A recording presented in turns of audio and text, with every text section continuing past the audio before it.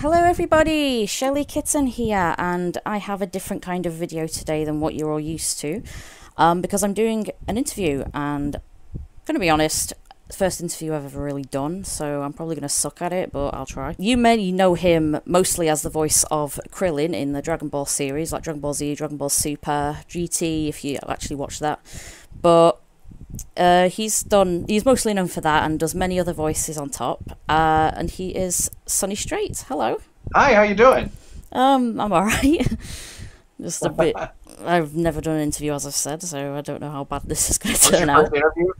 Oh, we'll get you through this. Okay, just relax, breathe deep, take in a deep breath through the nose, out the mouth. Okay. Yeah, I think I'm good for this interview. Okay, I know I've already kind of introduced you, but just for everyone who's listening, or watching this rather, who don't know, what is your name and what do you do? Well, my name is Sonny Strait. I am a comic book artist and an animation voice actor and director. I'm also a teacher. I've taught acting classes in my own studio, as well as the University of North Texas and the Denton Community Theater. Basically, I've been working in the arts since 1988. I was born that year. I know, I was. Your life is my career. 14th of February 1988, baby Michelle existed. Yeah, I promise I'm not your father. It was years later before I got married. Oh, don't worry. A lot of people at my home say my auntie's my mum because I'm more like her, and I look more like her. Oh well, I might be your dad then. Your auntie was pretty hot. You could be my spiritual dad.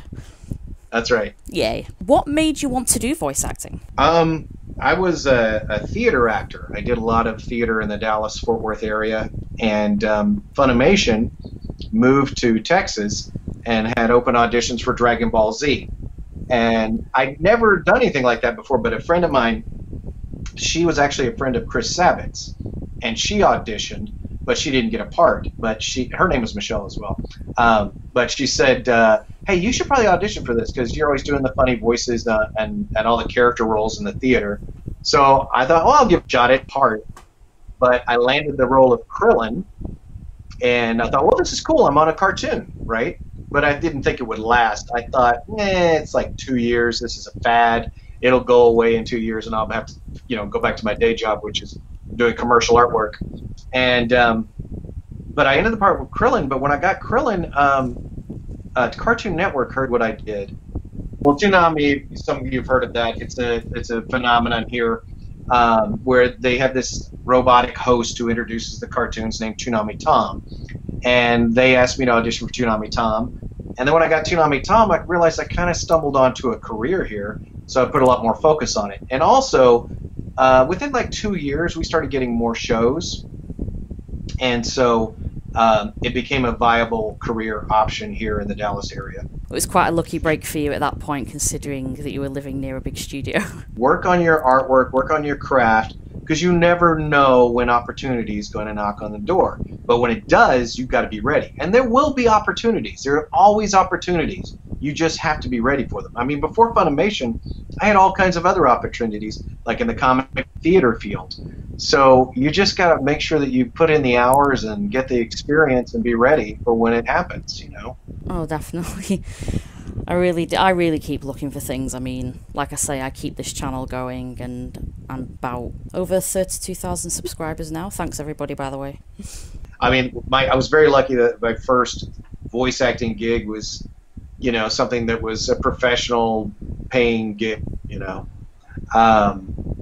Nowadays, there's so many options for voice acting, them don't pay very well, but it's a good way to get your chops, and it was, for me as a comic book artist, that was my experience, because there were a lot of small comic book companies when I was starting out, and so like my first professional gig, I think was 1989 or something, and it was a short story. It was a 10-page story. I think they paid us $3 a page to do this, but it got us out there, and we were in print, and that was kind of all the boost that we needed. But there were plenty of companies back then that would hire you, but you wouldn't get paid much. You couldn't live off of it. Yeah. We made a lot more money when we started self-publishing our work. I want to say that me and my buddy Bill, who was writing this book called Mr. Average, we published. I think we made $500 each on the first issue or something like that. But it was like, whoa, real money, you know? Yeah. I think the first gig I had that I actually could live off of was ElfQuest.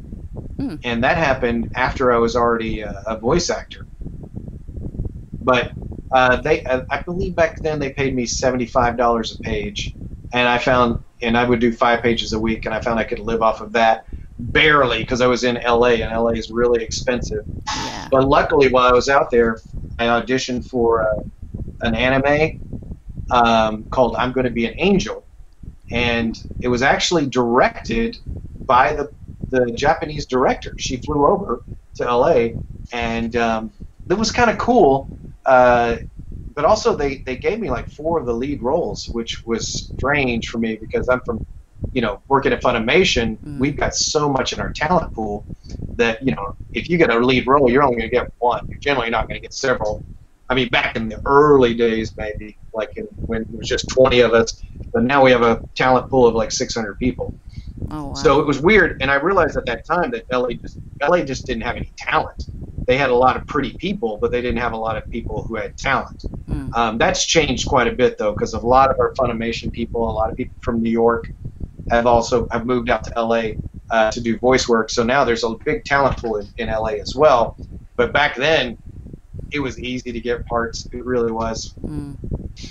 Because there's more people now, it's a bit more challenging to win over parts that you'd like to There's get. more talented people attracted to that area. They're making more cartoons out there, so they've got a bigger talent pool to draw from. But back then, it was and they would book me for like 9 hours because their other actors were taking that long to record.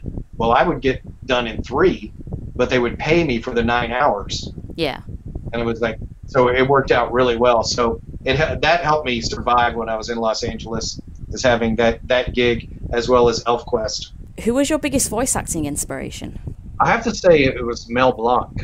He's the guy that created the voices for Bugs Bunny and Porky Pig and Daffy Duck, all those old Warner Brothers characters. But back in the 70s, Hanna-Barbera put out a lot of crazy, wacky cartoons. And there were also a lot of smaller companies that put out these really, today they would probably be typical animation, but back then it was limited animation. Things like Tennessee Tuxedo and Super Chicken and George of the Jungle and things like that. I really got a kick out of those funny voices. And my father did impressions of funny voices too. Like he taught me how to do Donald Duck when I was 4. Yeah, my parents were very creative, talented people, but they, never pursued any career in the arts. Except my mother, when she retired as an accountant from accounting, she decided to become a reporter for a newspaper. So, and she was just writing. She always wrote stories and speeches, and she belonged to a speech club and stuff like that. And then she wrote several of these stories. It was called Coffee with Mary. And she was just basically talking about whatever she wanted to talk about. And they liked her writing so much, they just said, hey, do you want to just be on the staff as a journalist? So she started doing reporting then. Nice. And my father, he could sing. He did voice impressions and stuff like that. But his retirement job, he became a park ranger. We don't get park rangers here, as far as I know, but we do get some kind anyway. Well, you do have park rangers in a way, I bet. I mean, your national parks probably have people who preside over them, make sure everybody's safe and everything goes well, and that the bears aren't stealing from the picnic basket. If only we had bears. If only. Who's your favorite character to voice right now? My favorite to voice.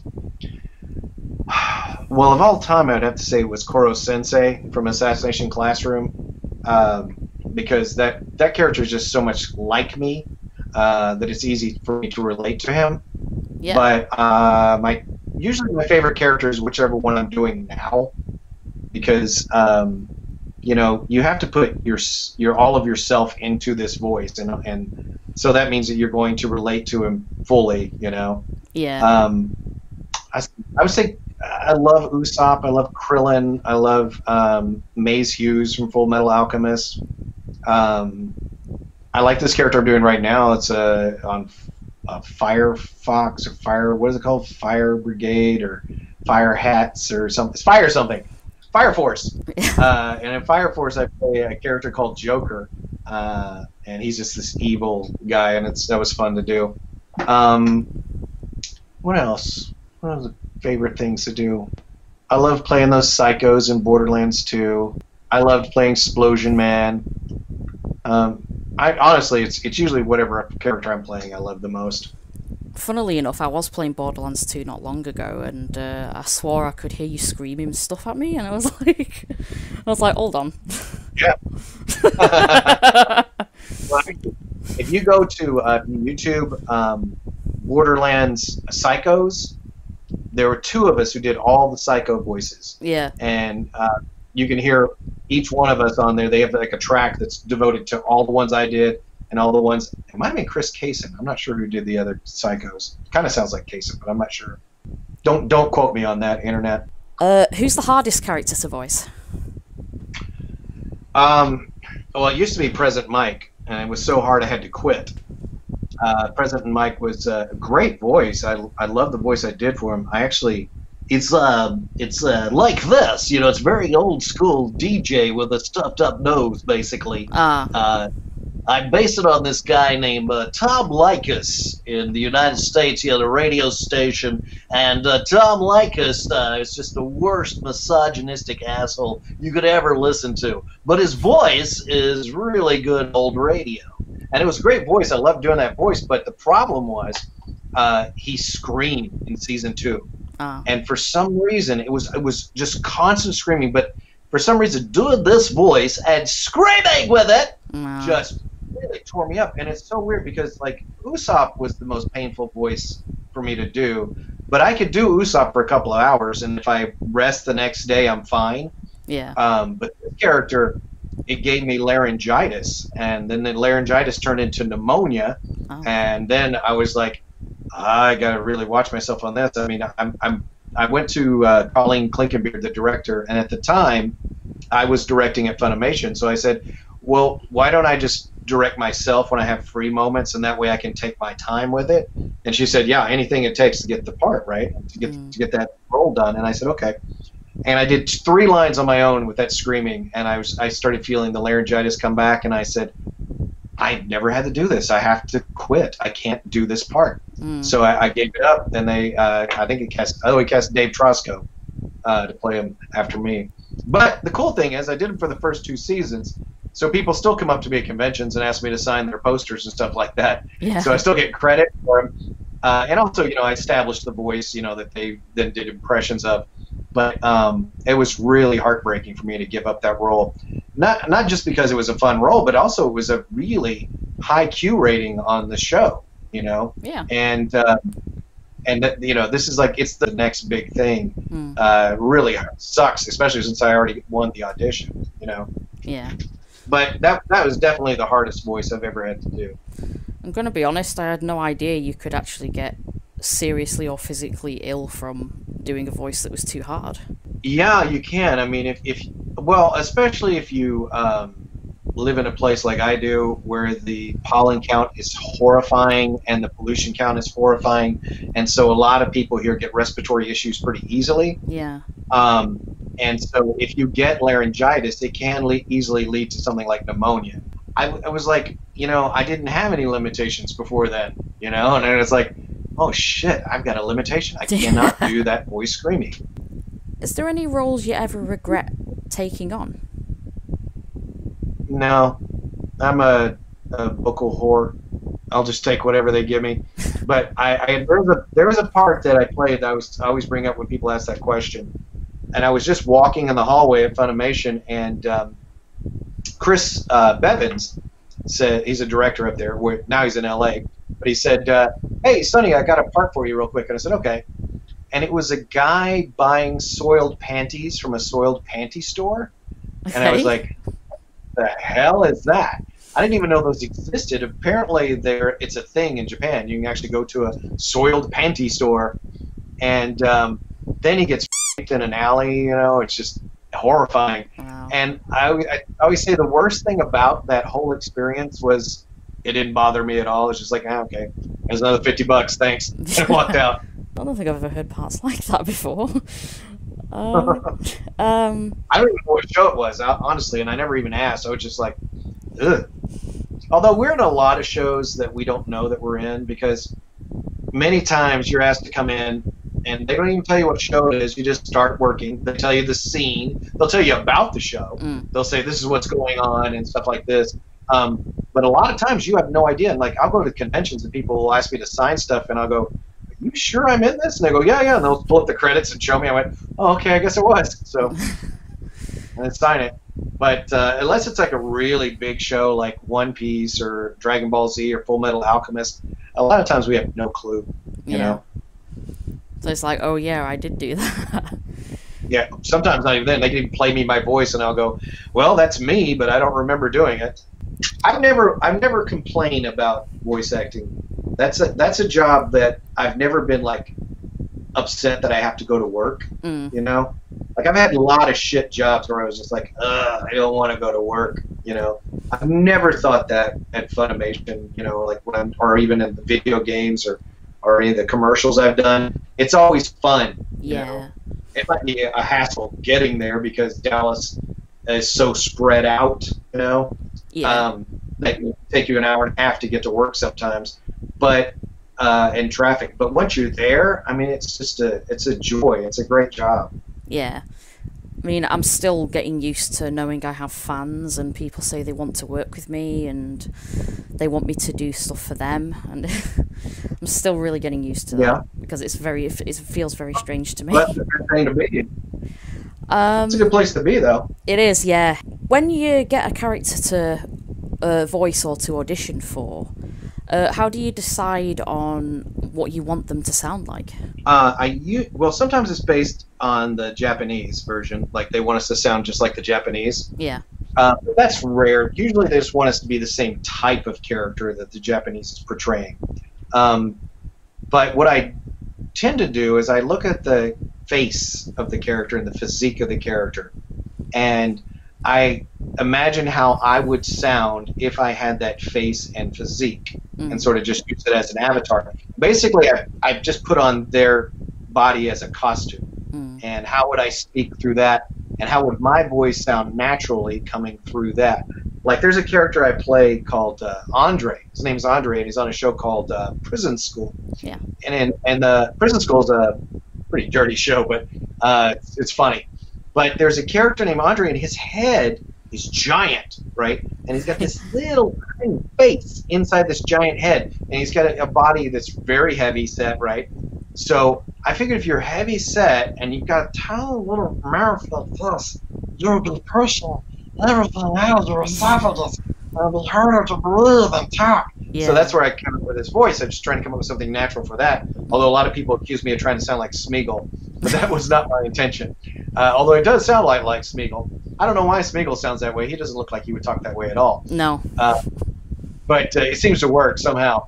But that's where I usually start with the physicality, and then I look at the history of the character, like, and his region, where they want him to be from, so that, to either give him an accent or not. But at the same time, even if he's like the most evil, twisted person with an Australian accent and a huge funny voice, I would still try to imagine that that's me and I've lived this guy's life, and how would I sound if I lived his life. Have you ever gotten so into a voice role you felt exactly how the character was feeling? Yeah, a lot of times. But the most it's ever been that way was with Koro Sensei. And I totally got him from day one. It's kind of weird because, like, a lot of times at Funimation, they don't tell you when you get cast in something. Yeah.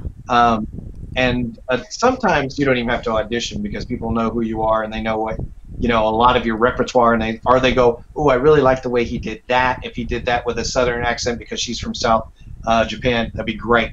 But Koro Sensei, I was not told that I was casting that. I was just told I had a session with Joel McDonald, and I show up for Joel and I said, so what are we doing? More One Piece or something? Because Joel also did One Piece. He goes, oh, no, they didn't tell you? And I said, didn't tell me what? He's like, you're the lead in the show. And I went, oh, that would have been some nice information. I did a little research on this and figured it out. But we did the first scene, I believe, and after we did the first scene, I was like, oh, I know who this guy is. And Joel had the luxury of going back and re-recording what we had done before so that we could solidify this character. And, you know, by the third episode, I was telling the directors what was going on in the scene. It was like, they're like, I don't know what he's saying here. He's like, well, he's saying this. And I got it, you know, and I just, let me give it a read. Because I really got him and I really related to him right away. Yeah. And also, I started teaching the same week I started voicing Koro Sensei. I started teaching my classes, and it was really weird because as the show would progress, I guess when you teach, there's certain things that have to be covered in any subject, you know, certain things steps you've got to go in the process of learning. Yeah. And it would be weird because it'd be like, I just talked about that in my class last week, and Koro Sensei is saying the same thing now. Yeah. So it was really cool, and I could. Yeah, you do get to a point, though, with characters, especially the ones that you do for a long time, where you do think like them. You know, it's easy to create a composite brain for this character that you can think through, you know. And I used to do that in theater all the time, but when I did it in theater, it really felt like this brain that was an object that I was outside of that I could control and drive, right? Yeah. But a lot of these roles that I've been doing for 10 to 20 years now, it's more like I don't even do that. It feels like I am that character when I do it. It's like I'm living, even though it's like one line at a time, during that one line, I am living that character's life. It's better than any video game you could play. Any character you would currently love to do that you are not doing? Or you've ever wanted to do? You know, I would love to do like Bugs Bunny or like some of the classic characters like Popeye. I would love to do Popeye. Although I kind of do Popeye with Krillin. And I've mentioned this on several panels and stuff, but Krillin, originally I had to sound like the Canadian actor. And it was like this, hey everybody, it's me, Krillin.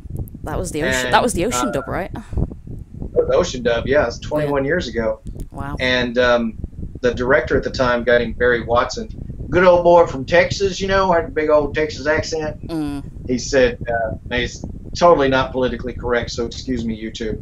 But he said, well, you know, that sounds just like Terry Clausen, but I hate that voice. And I was like, oh, he's going to replace me. And I went, well, I do other voices. And he goes, oh, I know, you did in the audition, but here's the thing. Krillin is a midget. This is the politically incorrect part. Yeah. But he's also the world's strongest human being. And I was like, oh, you want like a tough midget? And he goes, yeah. Well, I had already read the manga by this point, and when you read manga or comics, you have a voice in your head for the characters that you're reading, right? Well, to me, the voice sounded something like Popeye on helium. So I said, well, how about Popeye on helium? And he goes, how would that sound? I went, I don't know, something like this? Come on, guys, let's go! Anyway, yeah, use that. That sounds good. So I was able to take in that direction. So I kind of have been doing a little, like a Popeye-esque character, although the character itself is nothing like Popeye. But the voice is similar. But I would love to do that. I actually got to do Elmer Fudd. I got to do one line of Elmer Fudd, and it was so cool to say, is this official? And they went, yeah, it was for a video game, and the guy who plays Elmer Fudd now, he had already recorded all his lines, and they couldn't get him back into the studio in time for release, and so they asked me to do one line of Elmer Fudd, and it was so cool. I was like, I'm actually doing Elmer Fudd. But yeah, you mentioned before about your YouTube channel, but helping you boost your subscriber count, do you want to tell everybody about it? Well, I guess it was a little over a year ago, maybe a year and a half ago. One of my students was showing me some of his little animation projects he did at the University of North Texas, and Josh Martin, guy who does the voice of Majin Buu. Mm-hmm. He also does this parody character of the Pillsbury Doughboy. He called the Pillsbury Homeboy, and he does it rapping and stuff, like the hip hop songs and stuff. And he actually produced a hip hop song using the Pillsbury Doughboy, and Pillsbury Homeboy got it mixed up. So anyway, he said, "Do you know anybody who animates? Because I want to do a little video." And I said, "Yeah, there's a student in my class that does." And so I told the student, his name's Spencer, about it. And then he brought in his friend from school named Gemma, and Gemma is also an animator. And so they started working on this project. But then I was thinking, I would love to see some of my work animated. So I took a couple of old men that were in a comic strip I had called Car Bombs. Yeah. And it was these two 90-year-old men who start a punk rock band. And so I liked those two characters. I said, well, let's just animate them, see what happens. And they did this little baseball scene where they're just playing catch. And it got really twisted and really fun. And we just made it up as we went along. And then I was kind of hooked on the idea of doing animation. So we started working on a full 7-minute cartoon called Level Lad. And you can see all these at Sonny Strait Studios on YouTube. Sonny Strait Studio, SONNYSTRAIT Studios. And so that we did Level Lad was a cool 7-minute thing. And then I was asked to do ElfQuest. And ElfQuest is a comic book series. I used to work on this, back in 2001. And I love comics is my first love. So to be working in comics again, I was like, yeah, absolutely. But it didn't give me any time to animate. And I wanted to keep this going, and I wanted them to still work on the animations. So I had this idea, why don't we take all these recordings I have of me at comic book and anime conventions talking on panels, because I tell a lot of stories, and they usually last about a minute, and I said, you could just take those, and I designed a character of myself, and a stage that they could be talking to an audience in, right? And then I said, make sure that every character is me, like me in cosplay, Yeah. That way we don't get in violating copyright infringement, because it's just a cartoon version of me, like with a shaved head with dots on my head or whatever for Krillin or whatever. Or even like Caitlin Glass. I put on a wig and I look like Caitlin Glass except for the goatee. Yeah. And I make a horrible, ugly Caitlin Glass. Caitlin Glass is very beautiful, but when I cosplay her, it doesn't look good. So and those are going really well. People seem to really like those. And I also did one where it's called Monster Band Practice. Yes.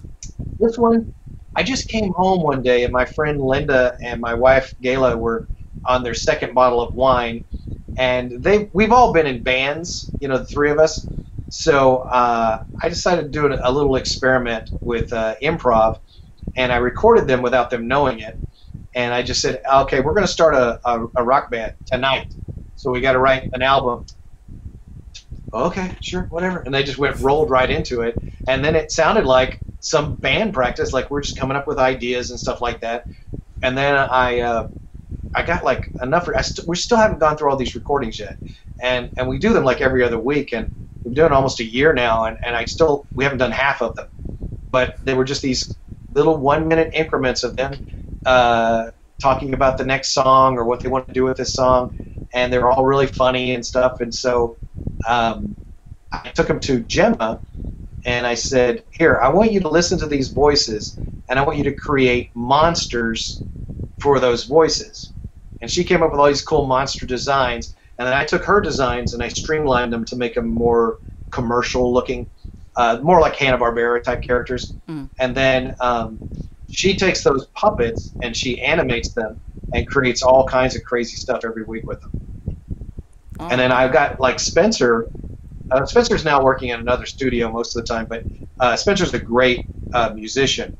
And what I would do is I would say things like, hey, make it sound like they're just coming at the end of a song and they just finished practicing something and now they're just talking about something else. Or maybe while they're talking about something, somebody is like tuning a guitar or stuff like that.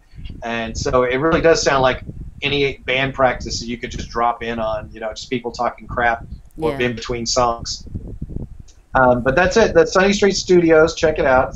It's they're all very fun and also very informative, like especially the Sonny Tunes, because that's me talking about the industry of anime. A lot of things that we actually talked about in this interview were actually already animated. You teach voice acting as well in your studio. Yeah. What made you want to teach? I don't want to go too much into it, but I had a family member that was having some real problems and it required a lot of money to get him out of this hole. And so, you don't make a lot of money as a voice actor, you know. It's kind of hard to make a living at it. You can do okay, right? But to get some kind of real money to actually help somebody get out, that was really tough. And I was like, well, what can I do that I can actually, that I like to do? Because I don't want to do any work that I don't want to do. That's been my goal. But I've always loved teaching. And my original goal was to be a theater professor. It was what I went to school for. But then I dropped out of school as soon as I got my first story published in a comic book. So I decided, I never went back to school, so that dream kind of fell through. But I thought, you know what, I would love to get back into teaching. And so I thought, maybe I could start teaching these classes. And it was really a good boon to my income as well. And it was like an instant success. And I was able to help out that family member and get them on their way. But in the meantime, I've got this great little thing that's another part of my career now, you know, is teaching. And I started off teaching in dance studios and art studios and stuff like that. And my friend Neil, who I've known before Funimation, but he's now one of the head engineers at Funimation. He would bring a portable recording setup with the microphone stand and everything, and then the students would come in and we'd teach them and record everything. And since we're recording so much of their voice, I said, why don't we take those recordings and turn them into demos? And so he would mix them and we would come up with demos, and they were good quality, but they were not the best quality because we're recording in a dance hall there's a lot of, you know, we would try to put pads and stuff around us to make sure it sounded as muffled as possible, but it still was not the best quality. But that being said, a lot of my students got work in the anime and voice acting industry based on those demos. Wow. Well, then Chris Rager was at my studio once, and he was complaining about not ever having any money. I said, well, dude, you should do what I do. You should teach. You know, there's a lot of money in teaching.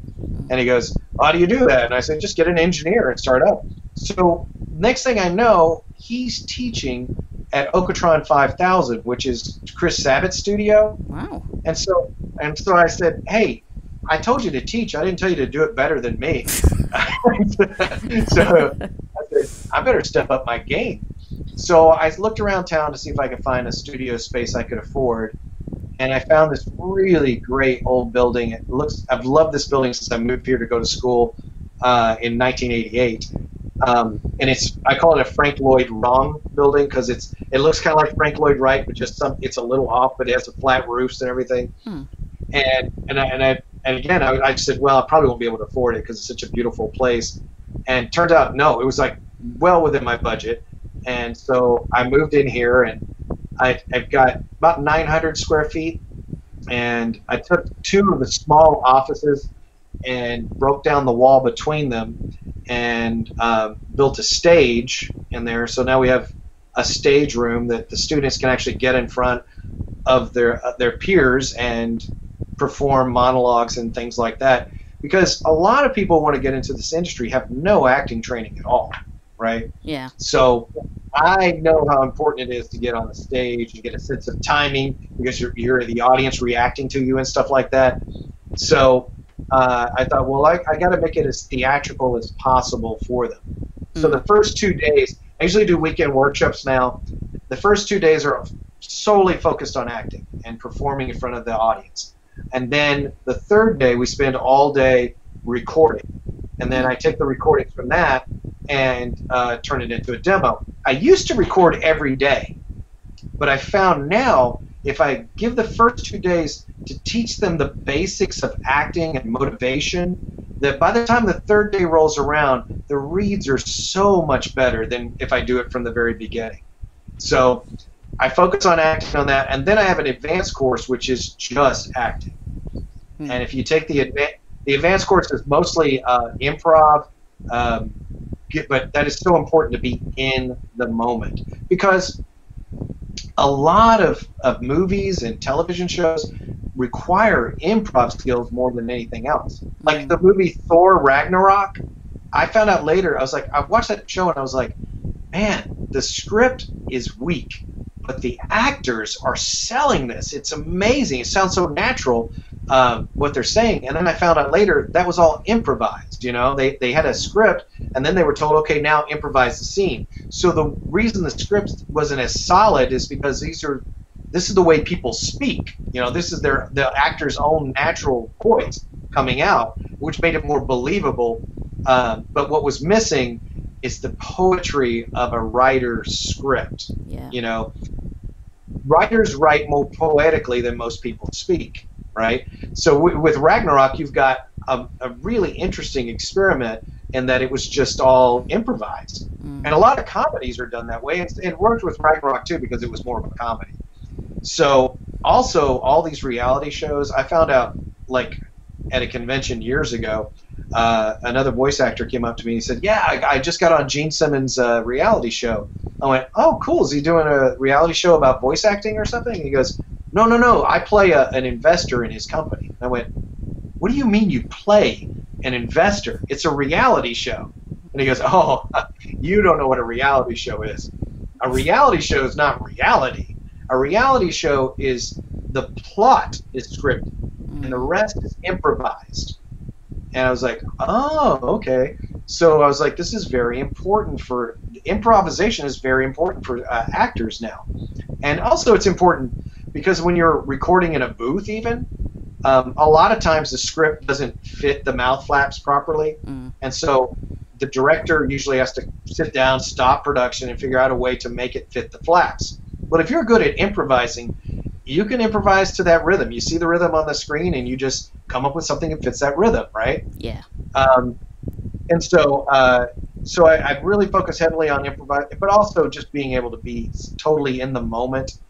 That's really hard for young actors to do, so they need a lot of improvisation to make them in that moment.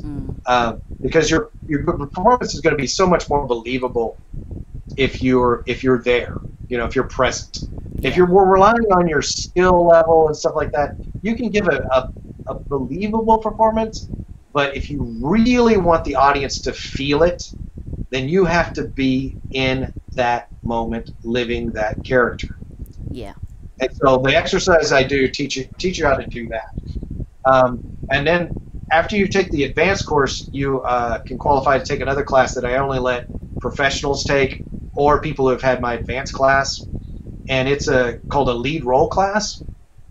And that one, I usually get a professional voice actor director to come in, and they'll direct you and like 4 other students. That's all. It's limited to 5 people. And you get 12 hours of recording time as if you have the lead in a show. And they direct you that way. And it is really good training. I call it batting practice for voice actors. Because I've noticed like a lot of people, like from my class, they'll get in at Funimation and it'll take them like a year or so to get their footing at Funimation or any other place. And I'm like, well, what changed for you? And he said, well, I just got a role that was big enough that I could get enough practice in. And I went, oh, so there's a need for practicing on the voice, on the mic. So that's what the class is set up for, so they can just take time, you know, and be treated as if they have a lead in an anime. Wow. And I think it's great training. People really love it. The head of engineering at Funimation, his name is Nathaniel Harrison, and Nathaniel is wanting to teach a class on recording, like how to record on Pro Tools and all these other programs people have now. He said that his class, what he wants to do is whatever it is you're recording on, he wants to show you how to make it sound better. And so apparently a lot of voice actors have already lined up to take his class, and we haven't even set it up yet. But because a lot of times these days people want you to record from home. And a lot of times what you record from home is not an audition. A lot of times that's what they're going to use for the final product. So you want to be able to produce the best sound you can from your house. I was talking to Kara Edwards about this the other day. She does a lot of books on, not books on tape. That's a really old statement. Audio books. She does a lot of audio books. But she does it from her house. She's got a booth set up there, and she does all the recording there. So learning about compression and things like that is very useful for somebody who's in her shoes, because she can make the bulk of her living not leave the house. Yeah. So that's and you can find that. I use the same name, but if you go to SonnyStraitStudios.com, a lot of students have come in from England and Australia and New Zealand, and every state in the United States has come by, except Hawaii. I haven't had anybody from Hawaii yet. I did have somebody from Alaska once, but it's the reason why is because it's set on the weekend. It's Friday, Saturday, and Sunday, so people can travel and get it all done in the weekend. For a while, I was doing it once a week, like for 6 weeks. Like we'd meet one day for a couple hours, and then we'd meet the next week and the next week and the next week. And then I found out a lot of my students were flying in from other states to do this, and I was like, "You're flying in every week for a couple of hours?" And they're like, "Yeah." And I went, "You know what? From now on, it's going to be on the weekend. That way, you guys can fly out, get it all done in the same weekend, in 12 hours over the weekend." And then I found people are coming in from other countries because they can make that work. And since I do the classes, every other month I do that basic class, you can save up for it. Like a lot of people will say, well, I'll be there next year. And sure enough, they arrive next year. And we're never for want of students. And also, there's a lot of people now teaching. When I was doing it, I was the only one when I started. But now, especially Rager's class, he gets a lot of people. And he'll recommend people to take my classes, and I'll tell them to take his classes, because there's not really a school for this, Yeah.